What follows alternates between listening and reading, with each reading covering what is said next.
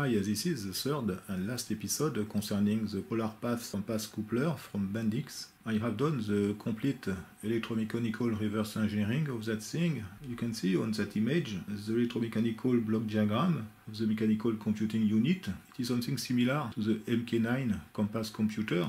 The main part of that system is this control transformer, this one here.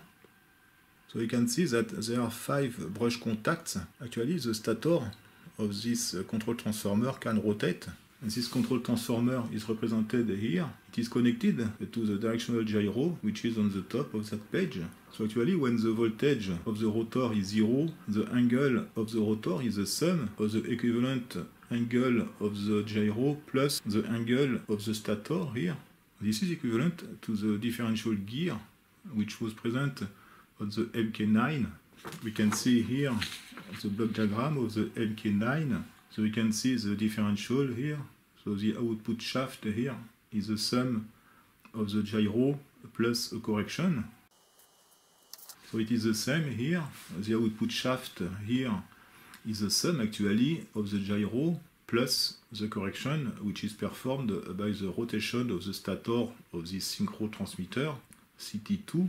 We need the servo control at the output here in order to set the proper angle of the shaft in order to have 0 on the rotor voltage here. In the previous system, this was not required because the output of the differential gear is of course mechanical, but in the MK9, a servo control was required in order to convert the voltage of the gyro into a shaft. It was this servo control here. So how this thing works, you can see that the main loop is this one here. So the flux detector is connected to this slaving control transformer, CT1. You can see that when the output is left to the flux detector, there is a null voltage on the rotor of this control transformer. Otherwise, when there is a difference between the output shaft here and the flux detector, there will be an error voltage at 800 Hz. This error voltage is converted into a 400 Hz voltage. This error voltage is amplified using the servo control amplifier, number 1 here. The rotation of the shaft of this motor is fed to a gearbox. So you can see this gearbox here. The speed is selected using this clutch. This permits to select between the slow normal mode, which is on the right here, using this train gear, or the fast mode, using a direct 1-1 transmission here. The output of the gearbox in red is fed to another train gear, and this permits the rotation of the stator of the control transformer here. So this permits the correction, and this is done until the error voltage is 0 here. At that moment, the output is left to the flux detector. There are 2 additional features which were not present on the MK9 compass computer. The first additional feature is the clutch synchro transmitter here. So this is normally used for the autopilot. This is this synchro transmitter here. You can see the clutch here. Okay, you can see maybe on the screen it can be difficult. Maybe you can see the little springs on the back of this synchro transmitter. When the clutch is not activated, there is a special mechanical stuff on the back of that synchro which permits to center the rotor to the stator in order to have 0 volt at the output. So in that case, one connection is not used. So this gives actually a scalar measurement when the clutch is engaged.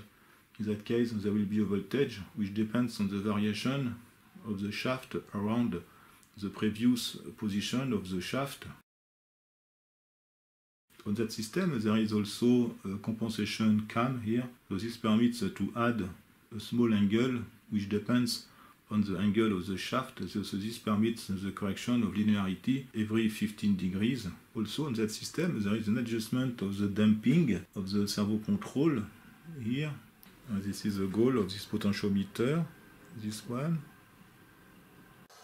Okay, so in conclusion, this synchro transmitter with clutch is this one.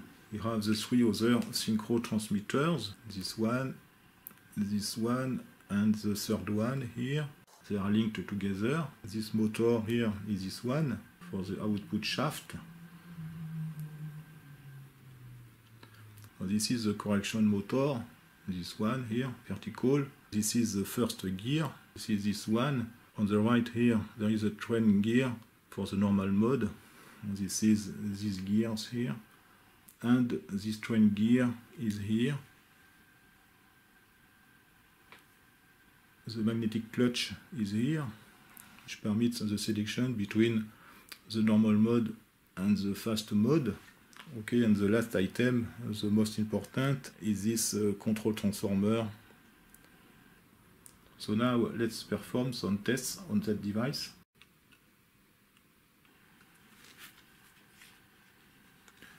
Okay, so we can see that effectively a translation of this lever here permits to have a rotation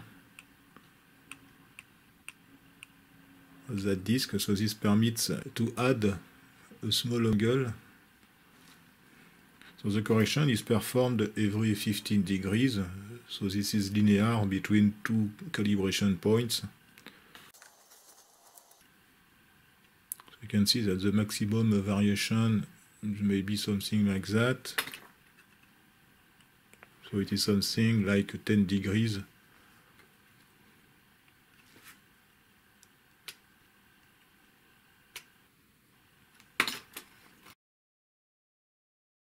Now this is the test setup for this Bendix polar path compass computer. The flux detector is here. The synchro transmitter simulates the directional gyro. The switch permits to select between the normal mode and the fast mode. The fast mode is activated for the moment. Okay, you can see the activation of the clutch.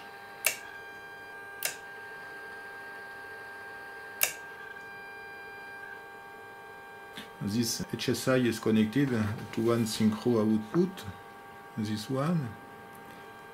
So for the moment the fast mode is activated. We will check that the output is always slaved to the flux detector. Okay, I will change the heading of the gyro.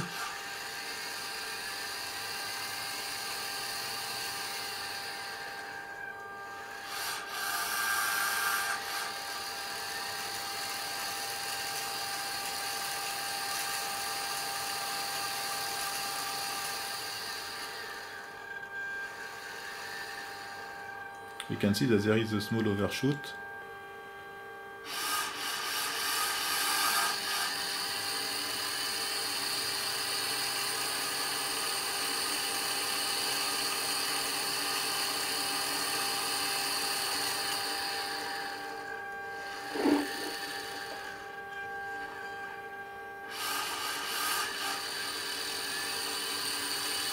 You can see in fast mode the left gear is selected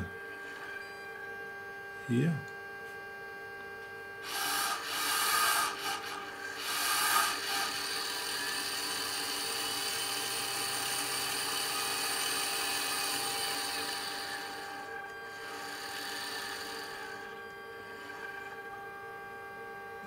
Okay, so now I will change the orientation of the flux detector.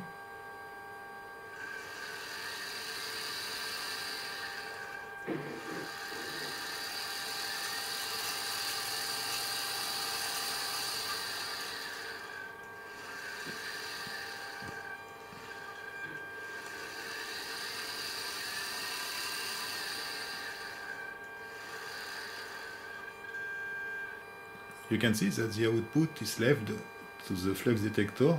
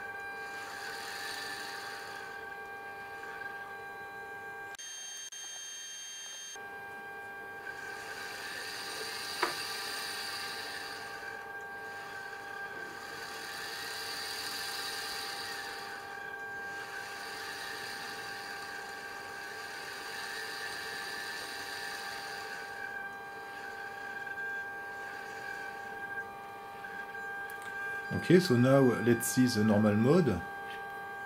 I will disconnect the clutch.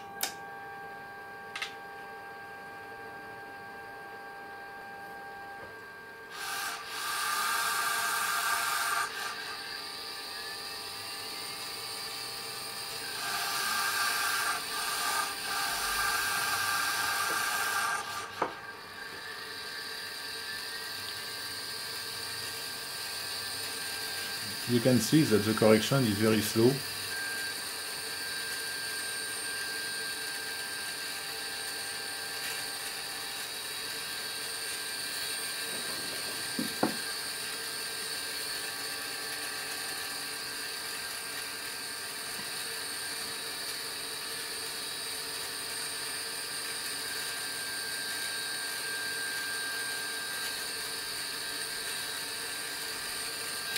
Okay, I will activate the fast mode.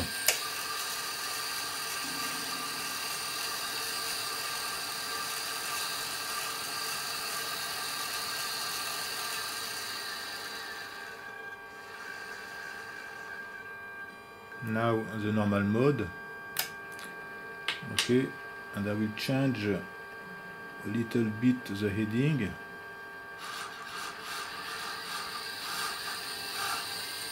Okay, 30 degrees.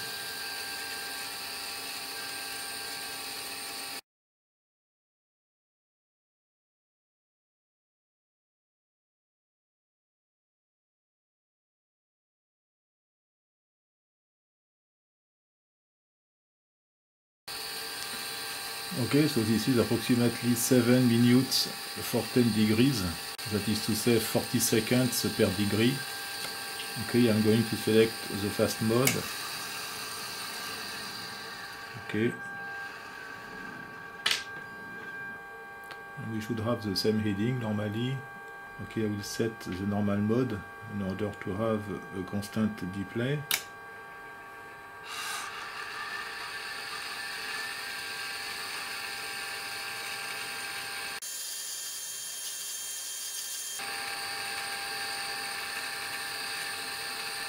Okay, it is perfectly identical.